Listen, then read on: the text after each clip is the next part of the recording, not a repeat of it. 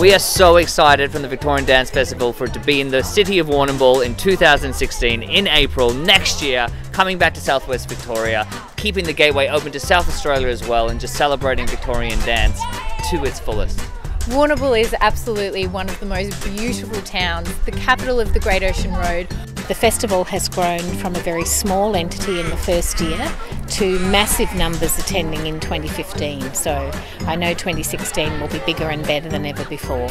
We're going to have some of the best choreographers from around Australia. We have some international guests who are coming over especially for the Victorian Dance Festival and coming straight to Warrnambool. We're going to look at seeing 2,000 guests swarming Warrnambool City, and it's going to be one hell of a weekend.